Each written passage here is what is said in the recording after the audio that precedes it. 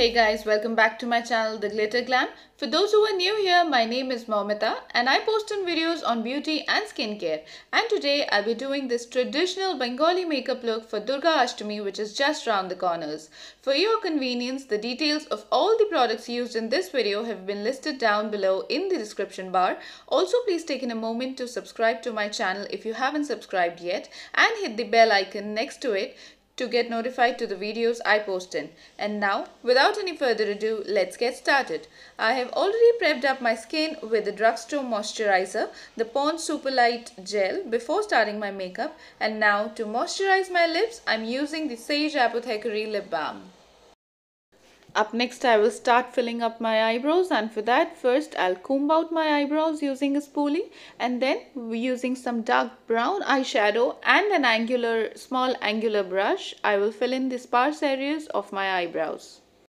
For filling up my eyebrows, I'm using the dark brown eyeshadow named Hollywood from my Makeup Revolution Pro palette Gold Mine. And you can do the same by taking in any brown eyeshadow from whatever palette you have, or also by using an eyebrow pencil. And then using a spoolie, I will blend out my eyebrows once again so that nothing looks harsh up there. Next, to cancel out the darkness on my eyelids, I will prime them using the Maybelline Instant Age Rewind Concealer in the shade 120 Light. And I will apply this on my lids using its brush tip applicator. And then I'm going in with a deep angle concealer brush from Cuffs and Lashes. And using this, I will blend out the concealer on my entire lid space. Next, to set the concealer and to prevent it from creasing on my lids, I'm using some loose translucent powder from Youcut Cosmetics, and using the same deep angle concealer brush, I'm going to pack the loose translucent powder on my eyelids. Next, I will tightline my waterline using the Lakme Iconic Absolute Kohl Pencil in the shade Black, and using this kohl pencil, I'm going to tightline my lower as well as upper waterline. I'll also tightline my upper lash line using the same pencil. Now, whenever we do a brown or a black smoky eye, it's always better to use a black kohl pencil over a grey one, as it creates a more intense look. And after lining my lash line, I'm going to smudge this liner using my ring finger in back and forth wiggling motions. Now for eyeshadows, I'm using the Revolutions Pro Neutral Eyeshadow Palette named Gold Mine. You can use in any neutral eyeshadow palette that you have. For this look, all we need is only black and brown colored eyeshadows. Now using a small pencil brush, I've taken the black eyeshadow Private Jet from my Neutrals eyeshadow palette, and I will place it on the smudged kajal line on my upper lash line. Next, to smudge and smoke out the eyeshadow further, I'm holding the brush in a certain way, and I have pressed the bristles like this, making a small fan, and then I'm smudging using this. And now I'm taking this dark brown eyeshadow Hollywood with a small blending brush, and I will place this on top of the black eyeshadow. Now if I may divide my lid space into two halves, I'm going to place this dark brown shade on the upper half of my lid space, as the lower half has the black eyeshadow. And then I'm going to blend out both the eyeshadows into one so that it gives a very diffused ombre kind of a look and nothing looks harsh. Next, for my crease, I've taken this shade Splendid, which is a shade closer to my skin tone, and using a big blending brush, I'm going to blend out this color into my crease area, going in small circular motions.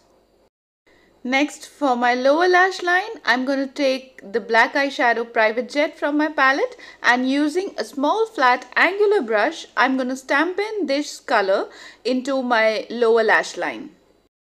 And then I'm going to take the same dark brown eyeshadow Hollywood with a small pencil brush, and will smudge out my lower lash line further with this.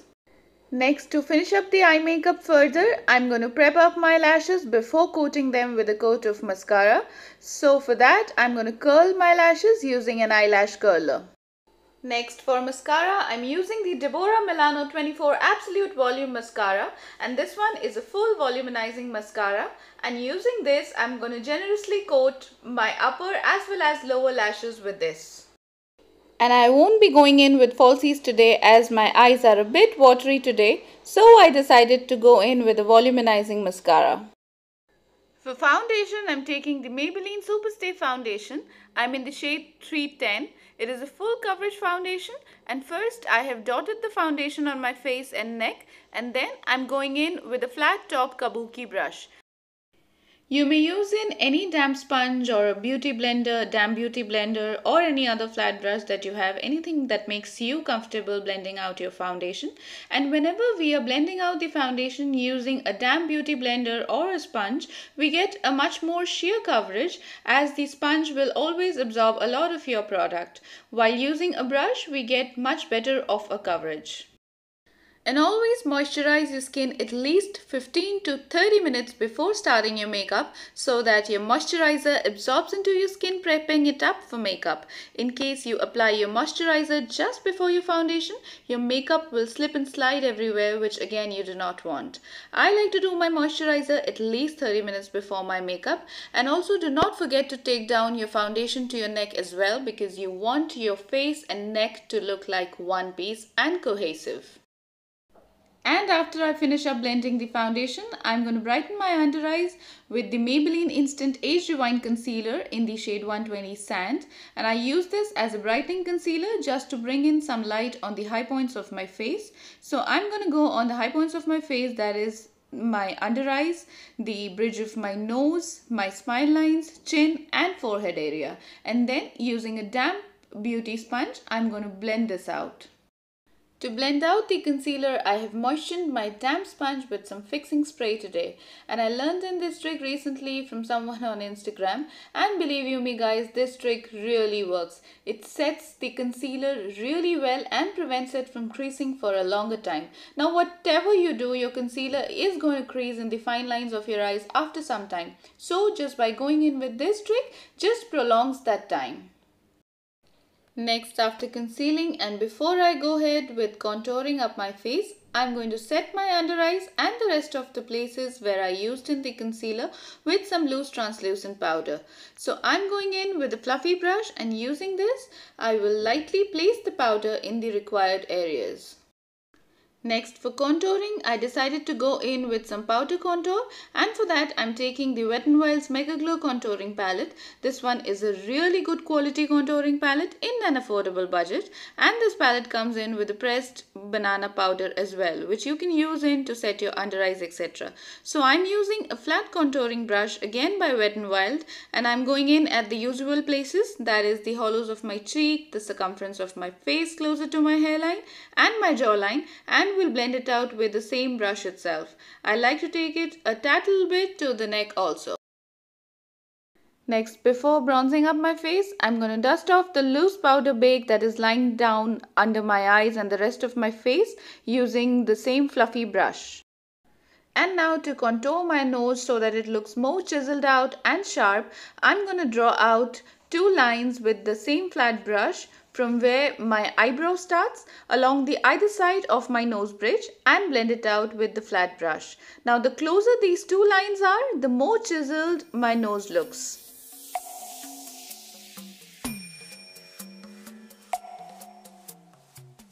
Next, I'm gonna go ahead and bring in some warmth to my face by using in a bronzer, so that it gives in some more dimensions to my face and also gives a sun-kissed look. And this one I'm using is by LA Colors. So I'm going to bronze up along my hairline on the forehead, in the hollows of my cheek, along the jawline, and just a tad little bit on my neck.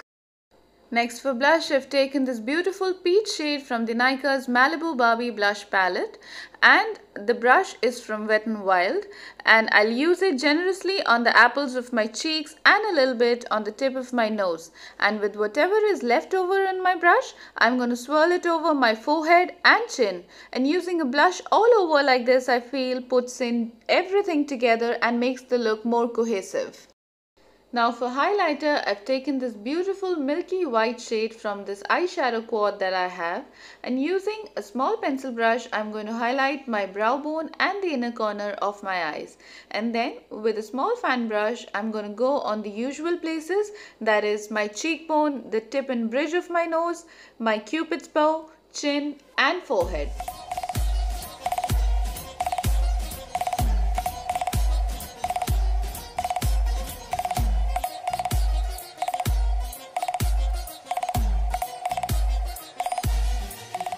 Now to complete this look, I would do a nude lip, and first I would be going in by doing my lip line. And to line my lips, I'm using the PAC Cosmetics lip liner in the shade Coffee. And it's always better to use a darker lip liner while doing nude lips as it does not wash you out. And for lipstick, I'm using the Sugar Cosmetics Nothing Else Matter Longwear lipstick in the shade 10 Rosy Picture. This is a beautiful peachy nude lipstick with pink undertones to it and looks absolutely gorgeous on brown Indian skin tones. And to complete the look, I will put a big bold red bindi on my forehead. Now I'm going to go ahead and lock everything in because you don't want the base makeup to move, so that it just not starts coming off and it stays put. So the one that I'll be using today is by Swiss Beauty. So I'm going to spritz this all over my face and then fan it down. And here is the completed final look. A simple messy low bun with mogra in the hair, a big bold Bengali red bindi and some traditional gold jewelry is what I have opted for the completed final look. Also, since it is Durga Ashtami, the traditional red bordered white sari has finished this elegant look. I really enjoyed creating this look for you guys and hope you enjoyed it too. So please do let me know your thoughts down in the comment section below. And if you really enjoyed this look, do give a thumbs up. And please subscribe to my channel if you haven't already. Also hit the bell icon to get notified to whenever I post in a new video.